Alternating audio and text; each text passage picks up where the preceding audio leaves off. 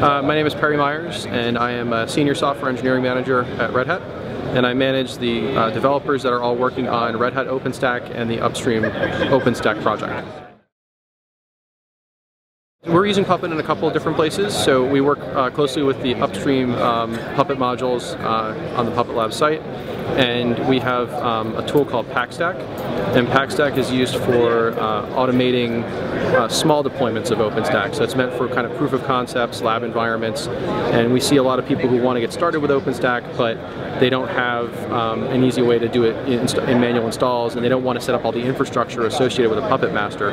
So instead what we do is have this command line tool. You have a configuration file that's, instead of having 400 options, which is what you get across Nova and other things, instead you have like maybe 10 or 15 options you really need to care about.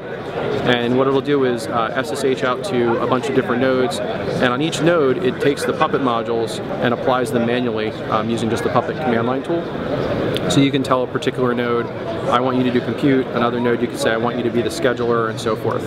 That's just the first place that we're interfacing with Puppet. But we also provide the Puppet modules in our Red Hat OpenStack distribution that people can use independently with their own Puppet master. So if they have their own, they can just use that, it works fine. And then the last thing is we're working on a solution in the upcoming release of Red Hat OpenStack that will utilize something called Foreman. And Foreman is a tool that was developed by a Red Hat guy and now has a vibrant upstream community, and it does a couple of different things. It does bare metal provisioning of nodes using Pixie and Kickstart, but then it includes a Puppet master, so you can do the configuration management after you get the bare metal boot. So, you know, Foreman kind of provides a little bit more of an enterprise style deployment rather than doing like SSHing or manual Puppet deployment.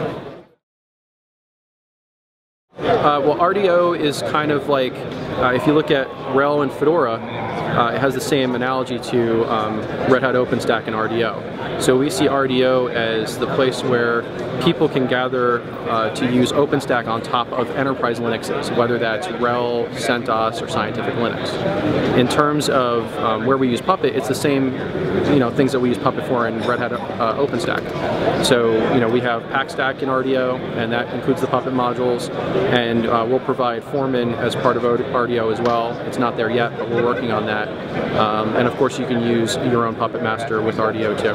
And we've got some wikis right now that describe how to do, for example, Foreman deployment, and they're all on the Fedora hosted wiki site, and we're working on transitioning those over to be on the RDO wiki site so they're a little bit easier for people to find. Heat provides a little bit of automation, so it provides the ability to auto-scale applications. So you can say, I have an application that's got 3 components to it, web server, database, load balancer, and then using a tool like Salometer, which will alert you when a particular one of those components gets over a certain threshold. Heat will then spawn up a new instance of that fronted by a load balancer. And so that helps provide automation to the data center so you can scale up and down your applications without having to worry about manual intervention. Another factor in automation would be automation of the infrastructure, right? So I've got a certain number of compute nodes right now, and I want to add new hardware to expand my cloud. And so projects like OOO we think are a really great idea, and so we've got the Heat developers and other Red Hat OpenStackers involved in pushing forward on OOO.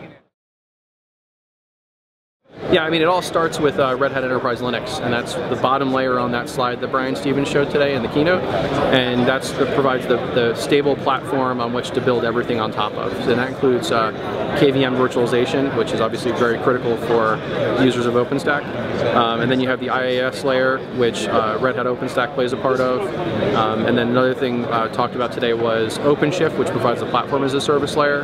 And so we have OpenShift Online, which is hosted externally right now, and anyone can go and sign up for an account and deploy their applications on OpenShift. But we're also going to have OpenShift Enterprise, and so someone who wants to deploy a completely open source stack from top to bottom can start with RHEL, layer their IaaS solution on top with Red Hat OpenStack, put OpenShift on top of that to do application deployment, and then talking about middleware, we also have JBoss, and so you could deploy JBoss applications inside of OpenShift too.